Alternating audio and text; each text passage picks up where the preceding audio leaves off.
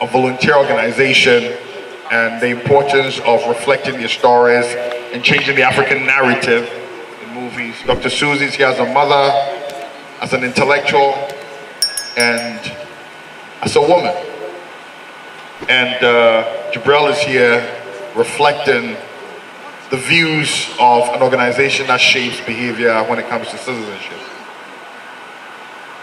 So Emma, in 1 to 2 minutes, just a little bit about you and your view on the Ghana movie industry.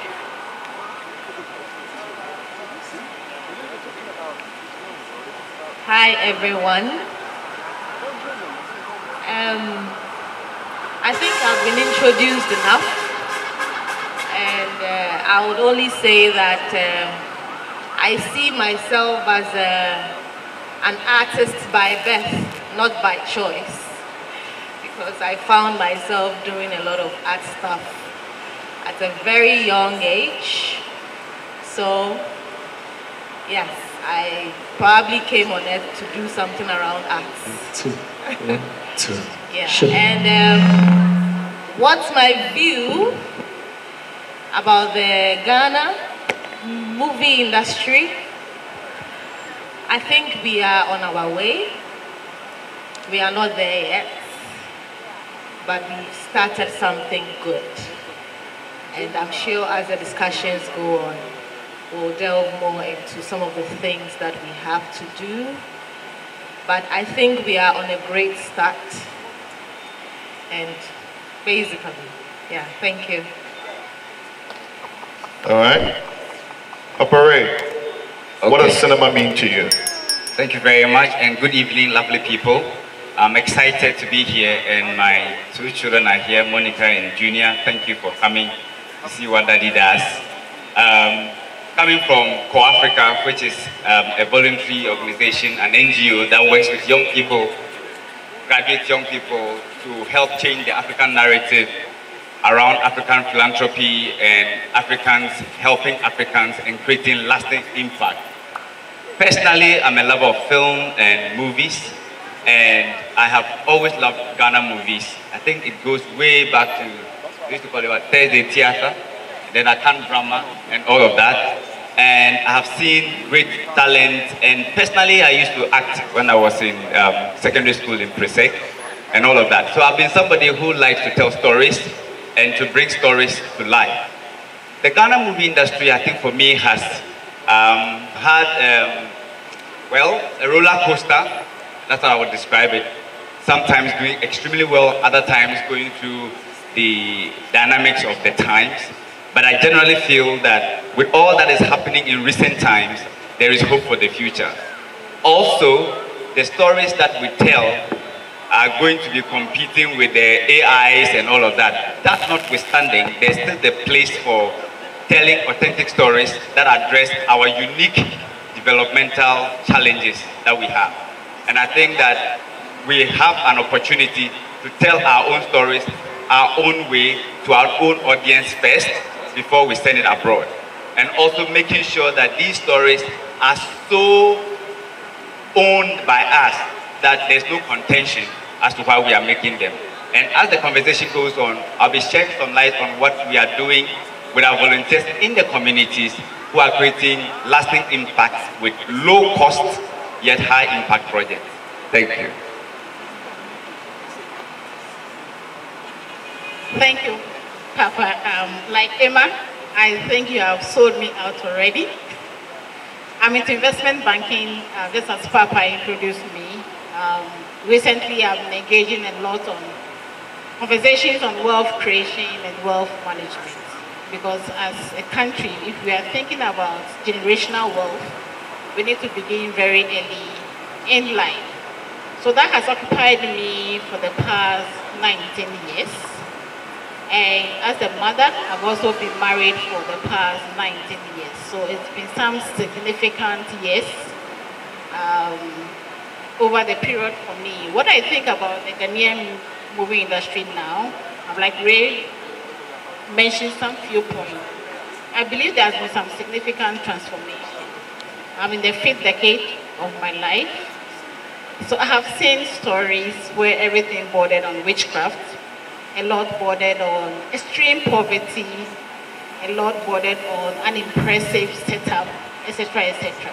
But when you compare to what we see now on our screens, I believe we have come a long way where local content is concerned.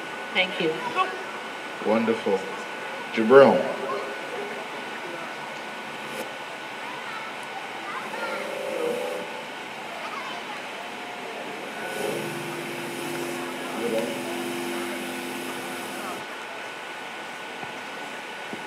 Yeah, I am Jibril with NCCE, and NCCE is a constitutional creation by an Act of Parliament, Act 452, 1993, Article 231. That is where you find NCCE. And what NCCE does is to educate Ghanaians on their civic rights and responsibilities.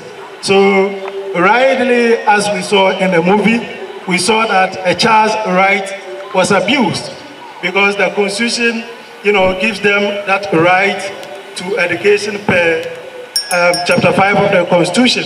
So we saw clearly that the right of the child is being abused. And I would say that these are the kind of movies that actually touches on the very core principles of what NCC is all about. So I would want to encourage the movie producers and directors to actually be doing movies of this nature to, as it were, help NCCE educate the citizens, with some sort of flexibility, because it's becoming hard when we do not have these kind of movies, portraying the very attitudes that are fighting against what we ought to achieve. So I would want to end here. Now, I like your summary. It's clear you've quickly stated what the movie industry should be doing to push the mandate of NCCE. So what is your mandate clearly?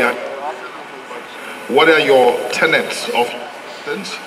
And give us examples of how filmmakers like Mark, like Kwame, and a few others here can be intentional about ensure that we have more active and more patriotic citizens. Yeah, so the mandate of NCCE is purely to create and sustain awareness of the constitutional democracy for the achievement of political, economic, and social stability within the country through civic education. So all activities that are geared towards the sustenance of the constitutional democracy that we are enjoying, NCCE really appreciates that, and that is the reason, the more reason why every election is of a high paramount to NCCE, because without stability within the political terrain, we cannot all be here and be discussing and doing what we are doing today. And that will also affect the economic stability and all that. So NCC, if I want to cast our mind back, we can look at areas in the former where we used to have the movies of Osofo Dazi, which, pushes the people to demand accountability from duty bearers. And that is what NCC is still doing within the communities of the country. We actually ensure that the citizens are aware of their rights and that they have to demand, responsibilities or ensure that the duty bearers are held accountable for the reasons for which they were put in the offices. That is why we even have decentralization as we see and being practiced. That's why we are going to have even district level elections right coming Tuesday. That is bringing the constitutional democracy to the doorsteps of every Ghanaian. So movies of this nature really push the agenda of NCC to ensure that the mandate as we are looking for is well achieved. Because without political stability, we cannot be here and discussing what we are doing here. And so, you know, we used to have movies like the Rwandan genocide, that occasioned somewhere April 7, 1994. Those are the movies that from the inception of the Constitution from 1993, we've been pushing this agenda and showing these movies to people within the communities since those days that NCC was very popular on cinema vans that went to the villages to showcase what is actually happening. And then without that, we have been doing, we used to do even education on HIV those days and the use of condoms, if you could remember that in a way to reduce the spread of HIV virus from those days up to now. And so we are proud we have achieved that height. So we want to encourage still movies of this nature to ensure that the mandate as I have indicated here is well achieved and supported by all and sundry. Dr. Susie, as an intellectual and a high achiever, what additional benefit would you like to see in movies and in the movie space or in cinema? And how do you think we can make the industry bigger and more appealing to you and your peers? Thank you very much, Papa. Personally, I watch movies for a number of reasons. One for me is recreation, but a bigger interest for me is education. I want to watch a movie and walk away with some significant learning that I can hinge on for transformation. So when it comes to the cinema, what I envisage is some serious attempt or intentional attempt to research that the movie is not just born out of mere passion to produce something, but there's an objective for an output that can transform society in terms of education. An example is the movie that we watched before this panel discussion on the lessons we have gathered on the rights of the child. So beyond the concept of socialization where we are all out here within a certain community, meeting new people to socialize, I'm looking at that intention of education, in the midst of education, in the midst of entertainment as well. So when it comes to moving, I'm looking for rich content that will nourish my mind, that will also help me to yearn, to look forward to watching similar production. So research is very critical for me. Rich content is also very, very critical for me. And walking away with some education is also very important for me. Thank you. Thank you very much. Raymond, as a member of Global Group, committed to deploying volunteers to rural groups and championing change and reshaping the African narrative, what are your expectations of those in the movie industry? Thank you very much. My expectations are that movie makers, actors, and all the players in the movie industry will be more intentional.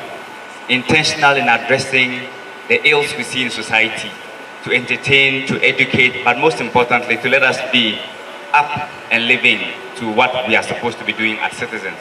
It's rather unfortunate that sometimes when you want a movie that you can use to educate your children or your peers about what should not be, sometimes it becomes very difficult because there's so many of them, and I call it scarcity in the midst of abundance.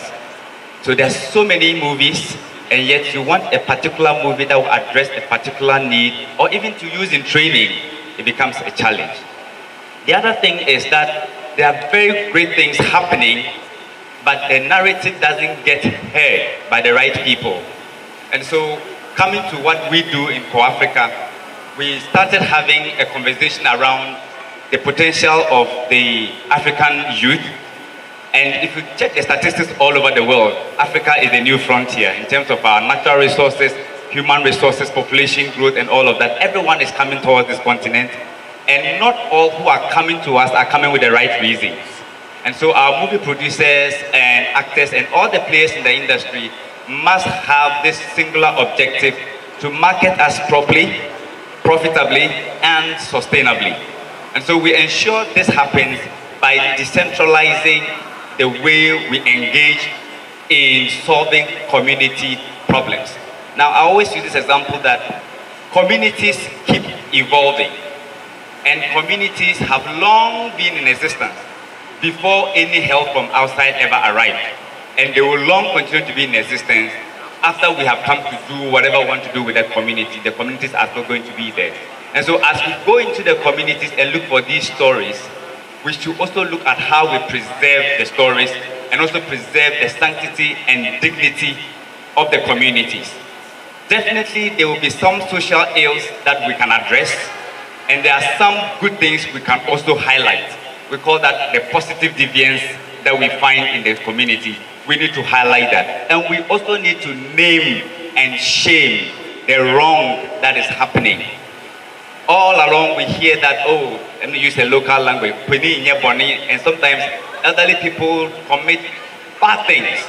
And then when you want to deal with it, then there are so many ways of, let's talk behind closed doors and all of that. Movies are the best ways to express some of these things. And right is right, even when no one is doing it. And wrong is wrong, even when everybody is involved in it. And so we try to ensure that the young people that are coming can have good templates of development or what society really stands for. And so when our volunteers go into the communities, we tell them that you have eyes, but you cannot see. Go into the community not like an expert, but someone who is willing to listen, to observe, to taste, to live like them, whilst at the same time earning their trust. So with that, you can help bring about the change we are looking for. And that's exactly what we expect the movies to do.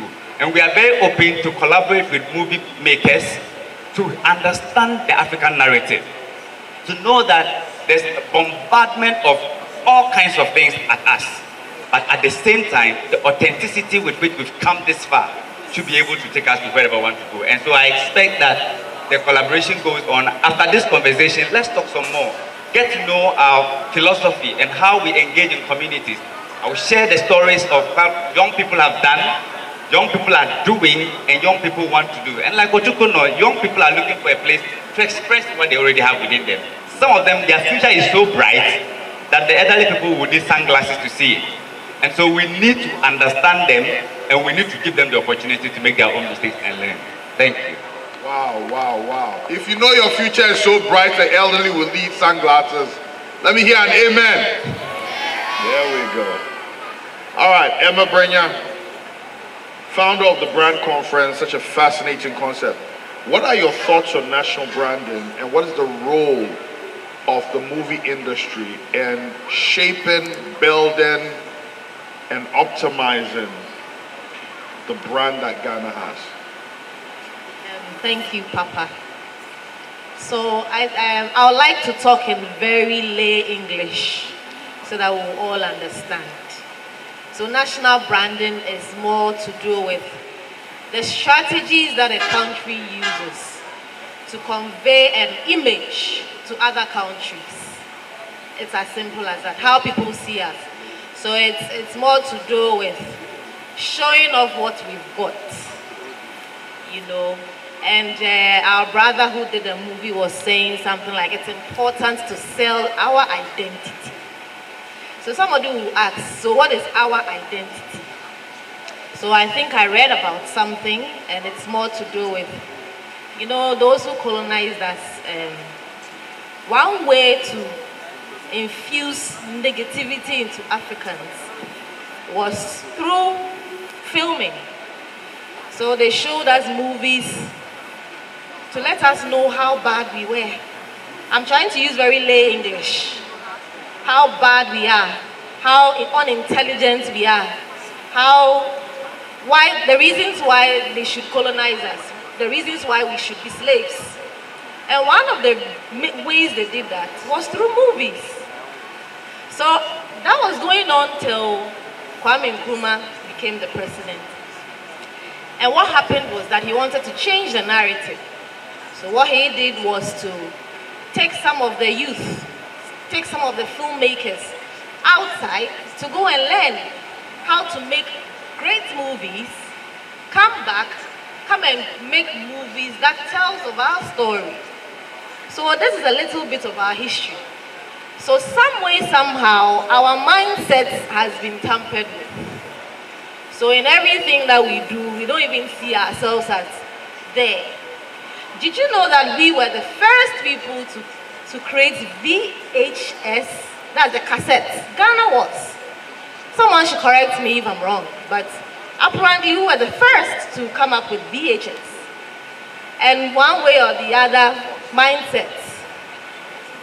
We couldn't, by now I'm sure we should have been the pioneers in the movie industry. But what happened?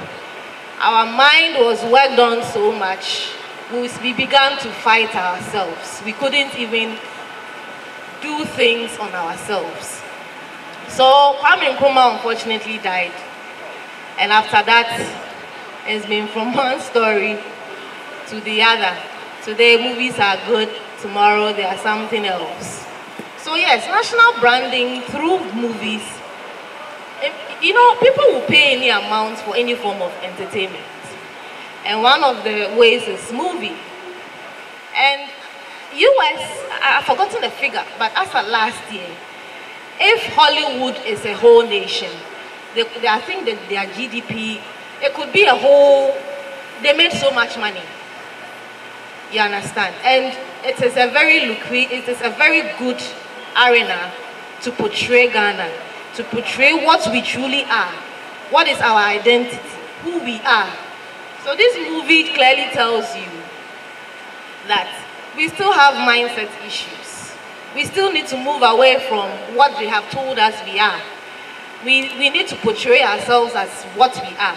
So movies like The Lion, The Woman King, and Black Panther.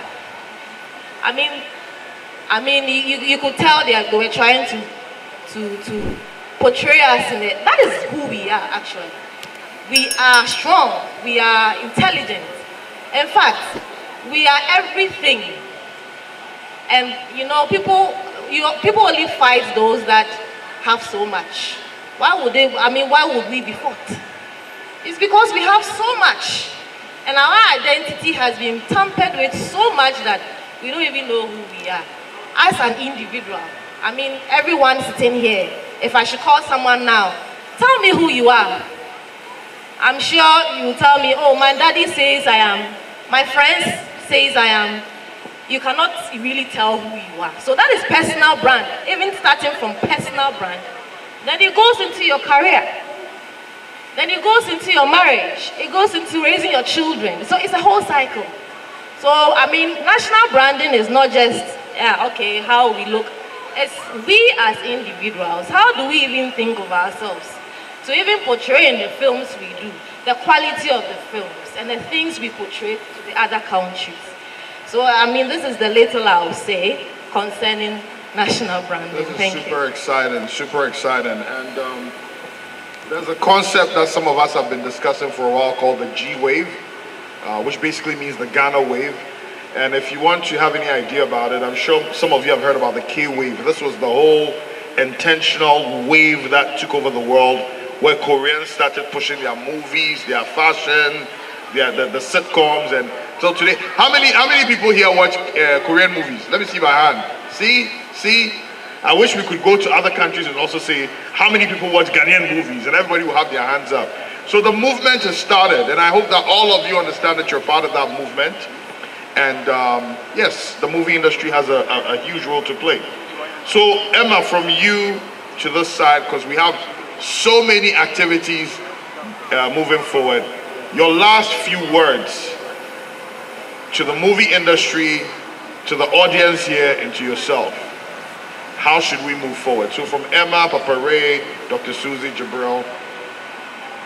I personally think that we should money should be pumped in this industry, because, like I said, anything that has got to do with entertainment, people are ready to do anything to go watch, to pay for. So I don't know what the government is doing for this industry, but I think more money should be pumped into this. We should allow more investors to come in concerning this. It will create more job opportunities when they come, or if we can, you know. And I think we should go out there and learn more on how to produce quality movies. Either it is done here, you know, by so doing, more jobs are created. You know, film industry is also a job. Let's not see it as only being a lawyer or a doctor or whatever is the only job. But conveying our nation to other countries, movie, cinema is one of the top ways. I can assure you of that. And once it's a good movie, anyone will want to watch it. Even if it's not it's for free. And anyone would want to pay for once it's entertaining. So I think we should be more creative and innovative in how we portray ourselves. And like I said, if we understand where we are coming from, let's try and change the narrative, okay, of who we are as Ghana and even Africa in a whole. And then portray ourselves in the best possible way. Let's not just get up and say, oh, let me just do movie. Because we all know doing movie is very difficult. The cast, the money that goes into it is not funny. So what we try to do is to put something together and we just portray something anyhow. So I believe the regulators should also, if they can help us to set up, so that they regulate some of these movies that goes out there. But bottom line is, we need to portray ourselves better.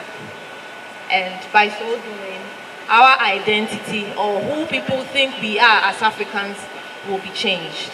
Thank you. Speaking about support from people out there, I want to give a big up to Bitter Malt for being our sponsors for drinks. And I definitely want to give a shout out to National Film Authority. They've been very supportive. They supported in this event. And they are the regulators, by the way, talking about regulators. So at least that's the one industry I can say that the regulators are actually helping. And I'm hoping that all other regulators will learn from them and support, so we don't kill businesses, but we rather encourage businesses to do well. So sorry, I would want to add one more thing. And for the youth, I can see a lot of young ones here. I believe if you believe in the movie or the cinema industry, this industry, I think some of you can start some courses around it. And if it has touched your heart, or you want to know, or you want to change how people see us, how you are treated. I'm sure a lot of you don't like how you are treated or how you think people perceive us. I think you should move more into that industry. And then I'm sure gradually Ghana will become, or Africa will become the talk of town. Thank you very much. Papa Ray? Thank you. I would like to just see things in two parts. The first part is to congratulate all who are in the industry and doing your very best. You may not be known, you may not be celebrated yet, please don't give up. A lot is done in secret and you only get acknowledged in public when the time is right. So please keep doing what you are doing.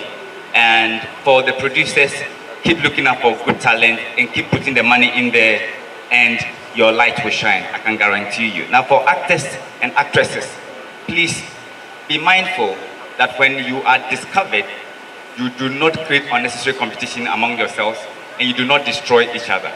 Please, gratitude is still the best attitude to have. So please be grateful that someone has invested in you and is investing in your talent. And please work at that talent. Talent is just 1% inspiration, 99% perspiration. You need to perspire. You need to read more, you need to investigate more, and be a better version of yourself. And then to the movie producers, please collaborate among yourselves.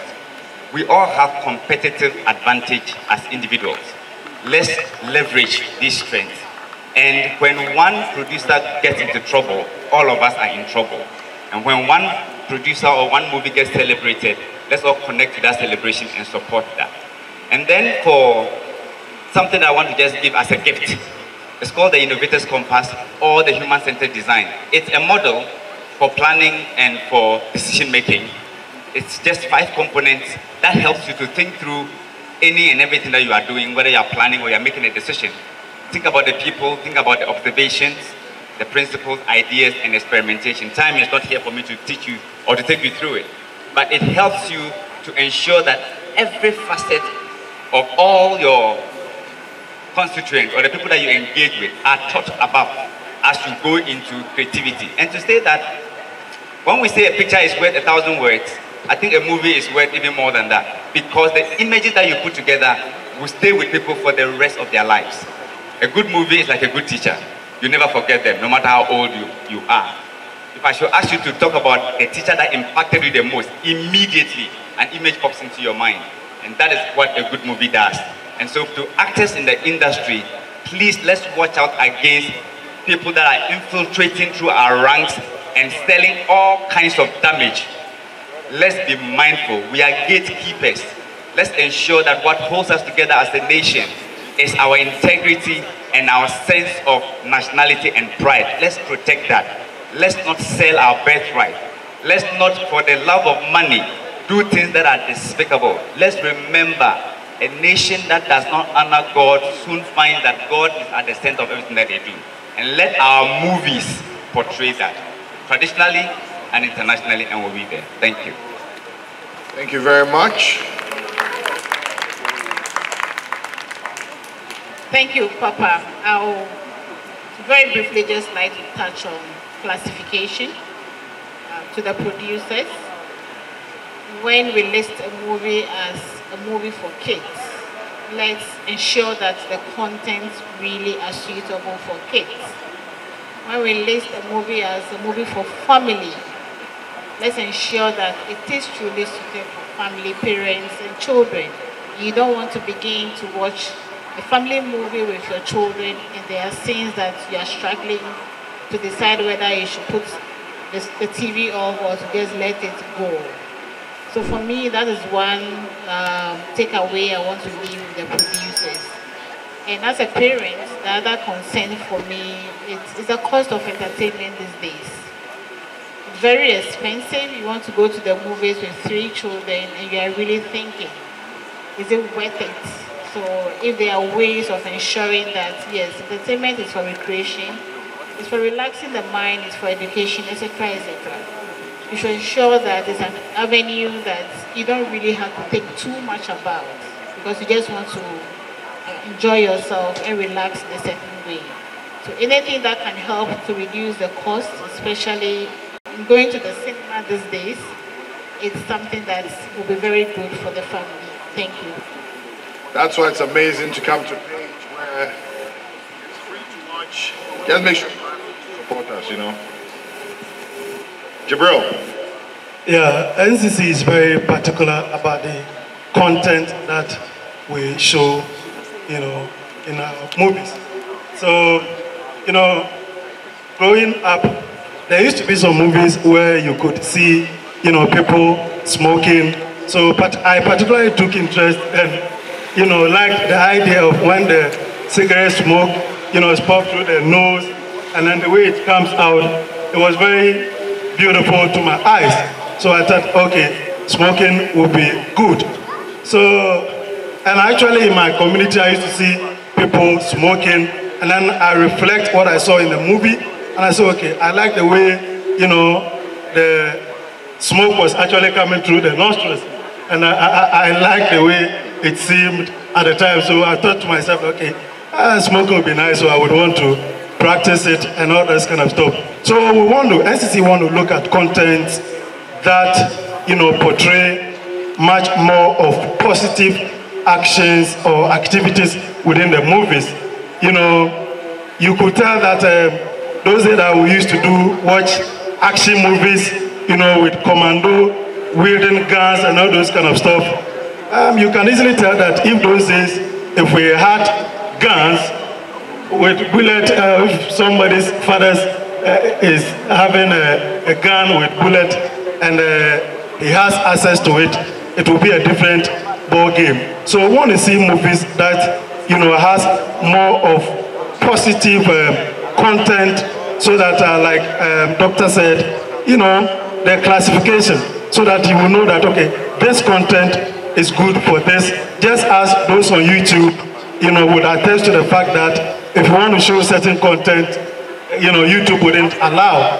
So I think we are much more particular about the content that we put out there to help us educate the citizens as we move forward. Thank you. Thank you very much, all panelists. Please let's give them a round of applause. Remember that we all have a role to play in the movie industry as audience, as directors, as interactors, as producers, as funders. So we should all do our part, because if the movie industry grows, Ghana grows. Thank you so much. Have an amazing day. Mr. DJ, give us as we move on. We'll be showing the movie on Tete Kwashi very soon.